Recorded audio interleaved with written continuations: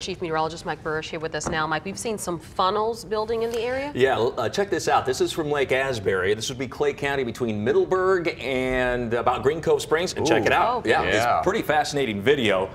There does not appear to have been any damage from this storm so far that we've been able to confirm in Clay County, but as it crossed the St. Johns River, it did trigger a severe thunderstorm warning for St. Johns County. We did see broad rotation here for quite an extended period of time, and there you can see what appears to have been a funnel cloud, possible tornado touching the ground for at least a while here.